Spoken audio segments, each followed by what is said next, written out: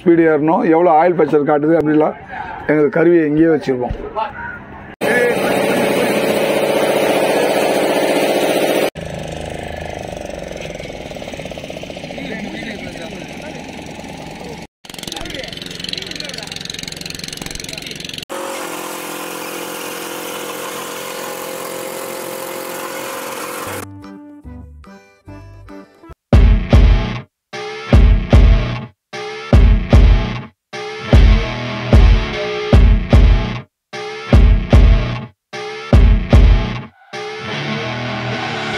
I see her rolling up, Uber black Cadillac, high heel boots and a sexy body full of tats.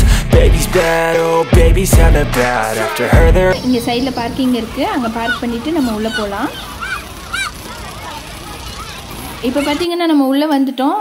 நான் இப்பதான் first டைமா காசிமேட்டுக்கு வரேன். செம்ம க்ரௌடா இருக்கு. உள்ள போய் இதெல்லாம் பார்க்கிறதுக்கு செம்ம எக்ஸைட்டிங்கா வெயிட் பண்ணிட்டு இருக்கேன் ஃப்ரெண்ட்ஸ். வாங்க போலாம். பெரியரா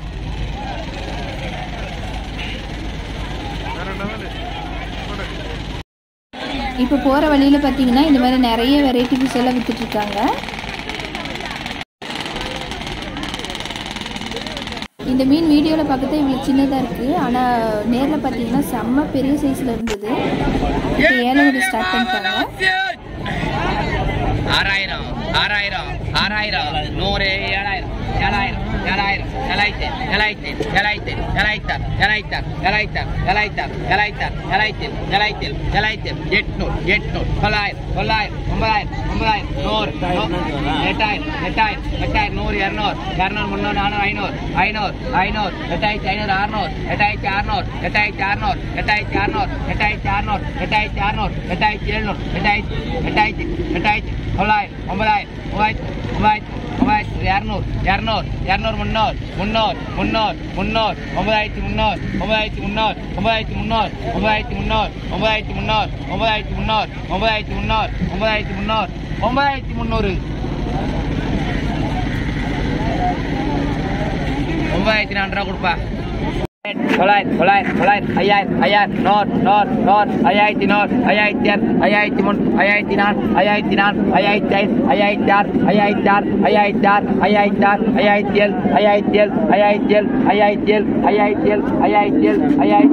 5000 5000 5000 5000 5000 5000 5000 5000 5000 800 கொடு.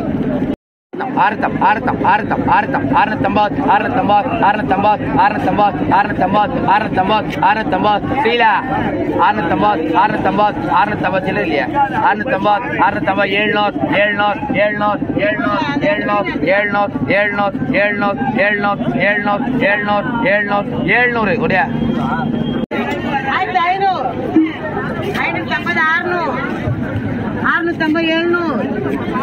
600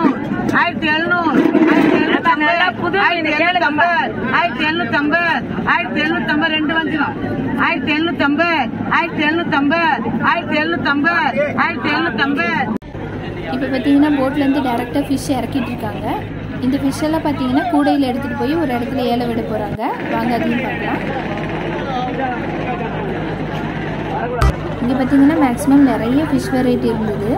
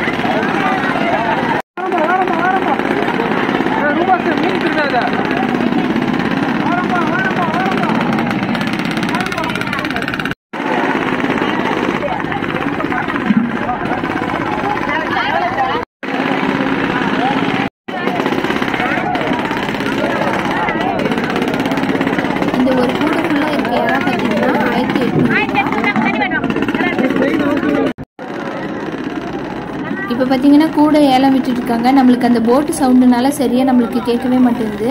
ஆனால் வந்துட்டு 700 ரூபாய் 800 ரூபாய் ஸ்டார்டிங் வந்து 500லேருந்து இருக்குது. ஒரு கூட 500 விற்கிறாங்க. இப்போ வாங்க இந்த ஃபிஷ்ஷை பார்க்கலாம். எவ்வளோ பெருசாக இருக்குது பாருங்க. இந்த மாதிரி இவ்வளோ பெரிய சைஸில் நான் இது வரைக்கும் பார்த்ததே இல்லை. இந்த மீன் பேர் பார்த்தீங்கன்னா ஸ்டிங்ரே, தமிழில் திருக்கை மீனுன்னு சொல்லுவாங்க.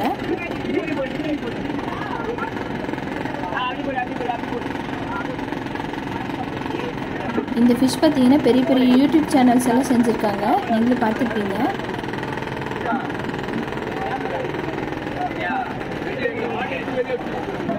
இந்த ஃபிஷ் நாங்கள் பார்த்தப்போ பார்த்தீங்கன்னா உயிரோடு இருந்தது. இந்த மீனெல்லாம் பார்த்தீங்கன்னா கொஞ்சம் கொஞ்சமாக கூறு கூறாக அந்த மாதிரி விற்றுட்டு இருந்தாங்க. இதெல்லாம் 50 60 அந்த மாதிரி ரேட்லலாம் இருந்தது.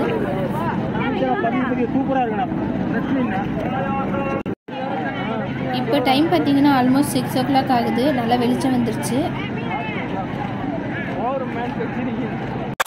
இப்போ ஒரு போட் வந்துட்டு இருக்கு. அதுலேருந்து ஃபிஷ்ஷஸ் இறக்க போகிறாங்க. வாங்க அதில் என்னென்ன ஃபிஷ்ஷஸ் எல்லாம் இருக்குன்னு பார்க்கலாம். இப்போ இந்த கூடையில் எடுத்துகிட்டு வரது பார்த்தீங்கன்னா வஞ்சிர மீன் தான். அடுத்து என்னென்ன இருக்குன்னு பார்க்கலாம்.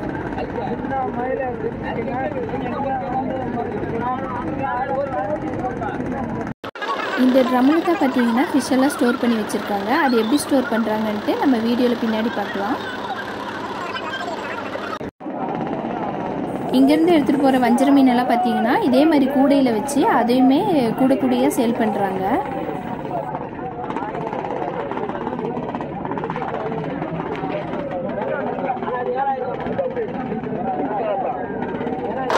இதெல்லாம் பார்த்தீங்கன்னா இந்த சின்ன சின்ன பொடி மீன் தான். இதெல்லாம் இந்த கருவாடுக்காக எடுத்துகிட்டு போகிறாங்க. இந்த வண்டியில் பார்த்தீங்கன்னா இந்த மாதிரி 20 கூட ஃபுல்லாக போட்டுருக்காங்க. இந்த மீன் பார்த்தீங்கன்னா இந்த போட்லேயே இது ஒரே ஒரு ஃபிஷ் தான் வந்திருந்தது. இந்த மீன் பேர் என்னன்னு எனக்கு சரியாக தெரியல. ஆனால் வந்த உடனேயே ஒருத்தர் வாங்கிட்டு போயிட்டார் இந்த மீனை.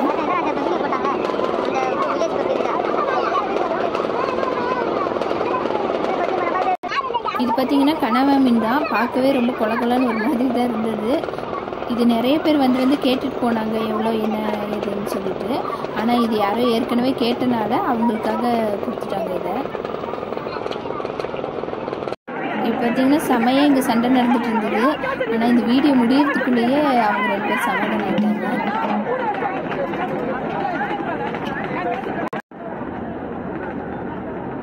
இதெல்லாம் பார்த்தீங்கன்னா வாழை மீன் தான். கருவாடுக்காக எடுத்துகிட்டு போகிறாங்க இந்த மீனெல்லாம்.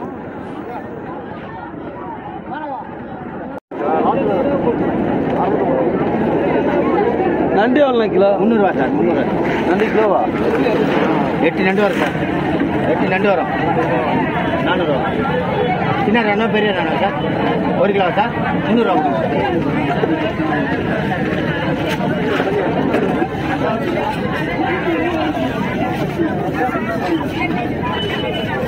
என்னப்பா சின்ன ராணா? பெரிய 300, சின்ன 220. செல்வம், காசிமேடு கடற்கரை மீன்பிடி தொழிலாளி நான்.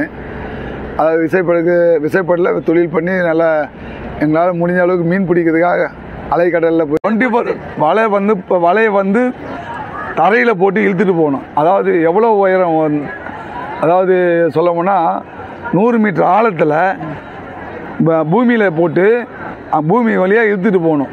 வலையை தூங்கலாம் முடியாது. 24 மணி நேரம் தொழில் பண்ணியே ஆகணும். எப்படி தூங்க முடியும்? கில்நெட் ஆழ்கடல் மீன் பிடிக்கிறாங்கல்ல, அவங்க வந்து வேலி மாதிரி கட்டுவாங்க. வேலி மாதிரினா மீன் வந்து வளராது மாதிரி. சரி சொன்னா மாதிரி அது வேலி கட்டிட்டு அவங்க தூங்குவாங்க. குறுக்க வர மீன் அவங்க மாட்டோம். இது அப்படி கிடையாது, இழுத்துட்டு போவாங்க. கடின உழைப்பு, தூங்காமல் தொழில் பண்ணோம். வராரு டிரைவர் பாருங்க. அண்ணா வாண்ணா, அண்ணா வாண்ணா. எங்களுக்கு வந்து உதவி பண்ணுறது என்னன்னா, அண்ணா பூட்டிங்களா எல்லாம்? அண்ணா வந்து ஜிபிஎஸ் ஒயர்லெஸ்ன்னு சொல்லிட்டு எல்லாம் இருக்குது. நாங்கள் தகவலுக்காக மற்ற போட்டு பேசும்போது ஒயர்லெஸ் எங்களுக்கு கவர்மெண்ட் வந்து ஃப்ரீயாக கொடுத்துருக்காங்கன்னா சேனல் ஃப்ரீ. ஆனால் சேனலை வந்து கவர்மெண்ட்டுக்கு ஃப்ரீ பண்ணியிருக்காங்க. மற்ற யாருக்கும் வந்து இந்த ஒயர்லெஸ்லாம் வந்து பேசுறதுக்கு அனுமதி கிடையாது. ஃபிஷர்மேனுக்கு மட்டும் அது ஃப்ரீ பண்ணி கொடுத்துருக்காங்க. அதே போல் நெட்டு, அதாவது ஜிபிஎஸ் கருவி கொடுத்துருக்காங்க. அந்த ஜிபிஎஸ் கருவியில் சேட்டலைட் கனெக்ஷன் ஃப்ரீ. சேட்டலைட் கனெக்ஷன்னா வந்து ஒரு தகவல் தெரியறதுக்காக 6 சேட்டலைட் எங்களுக்கு கனெக்ஷன் கொடுக்கணும். குறைஞ்சது 3 கொடுக்கும். அந்த 3 சேட்டலைட் கனெக்ஷனில் தான் நாங்கள் வந்து கடல் தொழில் பண்ணுறதுக்கு எங்களுக்கு ஏதுவாக இருக்கும். அதே போல் தொழில் பண்ணுறதுக்காக எங்களுக்கு வந்து வயர்லெஸ் இது ஆர்பிஎம் கேஜ், இன்ஜினில் வந்து எவ்வளோ ஸ்பீடு ஏறுறது காட்டுறதுக்காகவும், ஆயில் ப்ரெஷர், ஹீட்ரு, அதாவது இன்ஜினில் எவ்வளோ ஹீட்டு ஏறுதுன்னு காட்டுறதுக்கு, இது வந்து டைனமோ வேலை செய்தான்றது காட்டுறதுக்காகவும், இது வந்து இதில் போட்டுருக்க பாருங்கள், நல்லா பாருங்கள், நீங்களும் உங்களுக்கு தெரியும். உங்களை வந்து பாருங்கள் ஜிபிஎஸ்ஸு, அதாவது இன்ஜினோட ஹீட்டு, இன்ஜினில் எவ்வளோ ஸ்பீடு ஏறணும், எவ்வளோ ஆயில் ப்ரெஷர் பாருங்கள். இன்ஜின் இப்போ ஸ்டார்ட் பண்ணுறதுக்காக நாங்கள் ஆயத்தமாகிட்டோம். கொஞ்ச நேரத்தில் இப்போ இன்னும் இன்ஜின் ஸ்டார்ட் பண்ணி மற்ற பழுது வேலைலாம் அதாவது க்ளீன் பண்ணுறதுக்காக வேலை பார்க்க போகிறோம். பாருங்க ஆர்பிஎம் எது சொல்லுப்பா. சரிங்க. ஆர்பிஎம் சரி. இது ஆயில் கேஜி ப்ரெஷர் வந்துச்சு. இது இன்ஜின், அதாவது டைனமோ வேலை செய்யுதுன்னு காட்டுது, நம்ம எவ்வளோ கரண்ட்டு ஒர்க் பண்ணது காட்டுது. அது இல்லாமல் நாங்கள் இப்போ பார்த்தீங்கன்னா ஐஸ் ஸ்டோரேஜ் ஏரியாலாம் உள்ளே போய் பார்க்கலாம். நம்ம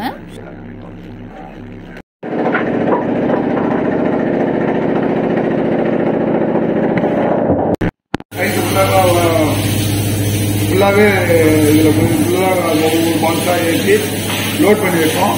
அவங்க மீன் பிடிச்சிட்டு அவங்க என்ன பண்ணுவாங்க, தொழில் பண்ணும்போது மீன்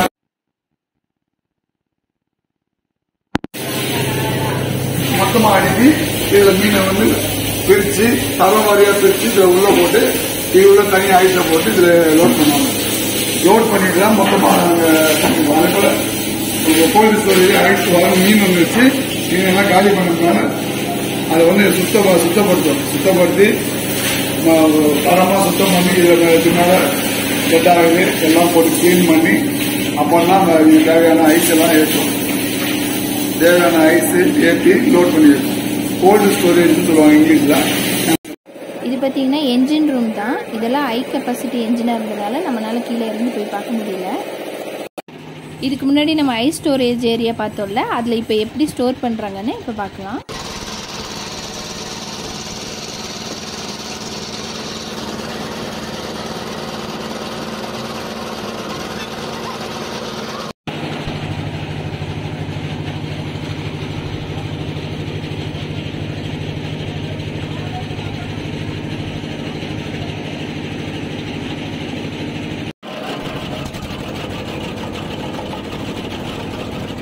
இது பார்த்தீங்கன்னா காசிமேட்லேருந்து கரெக்டாக ஒரு 1 கிலோமீட்டர் தள்ளி பார்த்தீங்கன்னா இந்த மாதிரி ஒரு ஏரியா இருந்தது. பார்க்கவே செமையாக இருந்தது.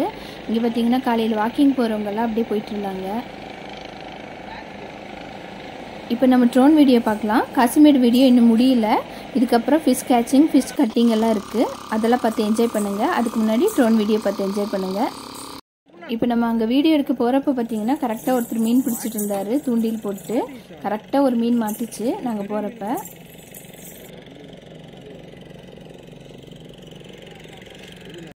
ஒரு போட்டோ ராஜா.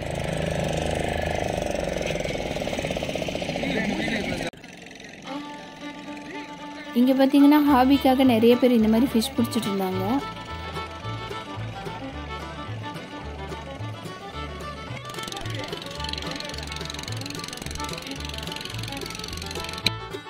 இப்போ பார்த்தீங்கன்னா நாங்கள் மீன் வாங்கலான்னு சொல்லி இப்போ ஒரு கடையை பார்த்துட்டு இருந்தோம்.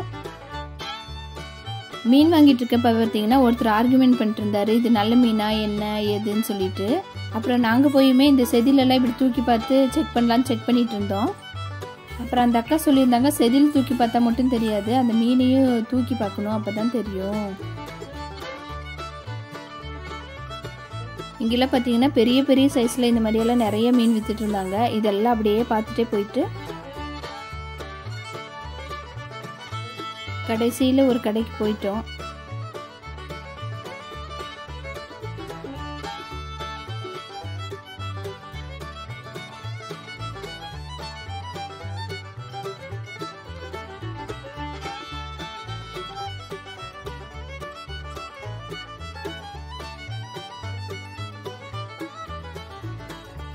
அப்புறம் அந்த கடையிலையும் போய் அதே மாதிரி மீன் செக் பண்ணி கடைசியாக 2 வஞ்சரம் மீன் 1.25 கிலோ இருந்தது, 700 ரூபாய்க்கு வாங்கிட்டோம். அது மாதிரி நீங்கள் மீன் வாங்கிட்டு வரும்போது பார்த்தீங்கன்னா ஐஸ் போட் வாங்கிட்டு வாங்க.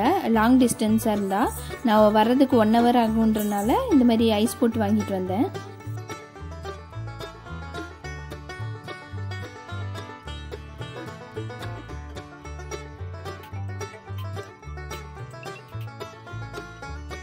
ஃபிஷ் மார்க்கெட் விட்டு வெளியே வந்தோன்னே பார்த்தீங்கன்னா இந்த மாதிரி கட் பண்ணுறதுக்கு நிறைய இடம் இருக்குது. இங்கே நீங்கள் கொடுத்து நீங்கள் க்ளீன் பண்ணி கட் பண்ணிக்கலாம்.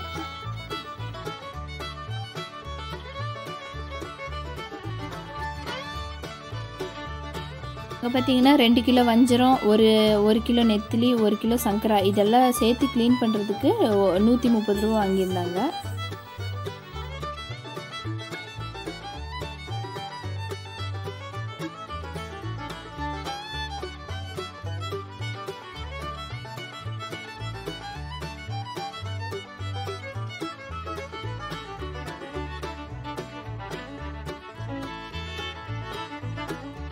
இங்கே பார்த்தீங்கன்னா மீன் பிடிக்கிற நிறைய பிரதர்ஸ் இருந்தாங்க. அவங்கக்கிட்ட மீன் பிடிக்கிறது எப்படி அந்த டீட்டெயில்ஸ் எல்லாம் சொல்கிறாங்க, நம்ம கேட்டு தெரிஞ்சுப்போம்.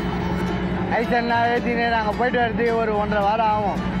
போயிட்டு கடலுக்கு தொழிலுக்கு போயிட்டு வரதுக்கு மீன் நான் பிடிச்சின்னு வரதுக்கு ஒரு 1.5 வாரம் 2 வாரம் ஆகும்.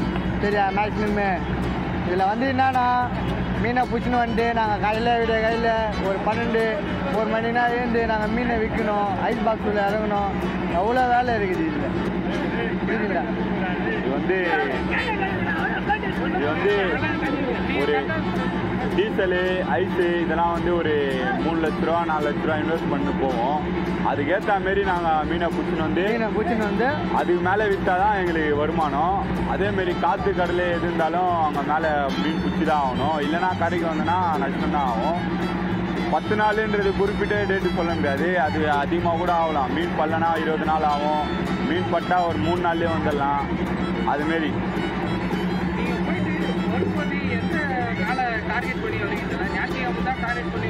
மேக்சிமம் ஞாயிற்றுக்கிழமை இல்லைனா புதன்கிழமை. இந்த வெள்ளி செவ்வாய் இதில் வந்து வரமாட்டோம், ஏன்னா அன்றைக்கி வந்து மீன் விலை வாங்க மாட்டாங்க. திங்கக்கிழமையிலையும் மீன் விலை போகுது, ஏன்னா ஞாயிற்றுக்கிழமை நிறைய பேர் மீன் வாங்கிடுவாங்க. அந்த மீன் ஐஸ் வச்சு திங்கக்கிழமை வியாபாரம் பண்ணுவாங்க.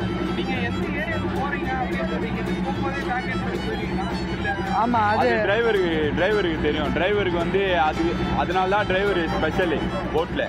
அவருக்கு வந்து சேலரி கொஞ்சம் அதிகம். அவர் போயிட்டு இந்த இடத்துல மீன் வலை விடுங்க சொல்லுவார், அந்த இடத்துல வலை விட்டா மீன் மாட்டோம். அதுதான் அவருக்கு இருக்கிற இது. போட் ஆளுங்களுக்கு ஒரு சேலரினா அவருக்கு அதோட அதிகமாக அவருக்கு ஒரு சேலரி. நான் ஒரு 3 வருஷமாக இருக்கேன், இவர் ஒரு 7 வருஷமாக இருக்கார். எங்கள் அப்பா வந்து போட்டுக்கு தான் போகிறாரு, எங்கள் தாத்தாவும் போட்டுக்கு தான் போனார். அப்படியே எங்கள் ஜென்ரேஷன் அப்படியே. நான் வந்து பிஏ எக்கனாமிக்ஸ் படிச்சிருக்கேன்,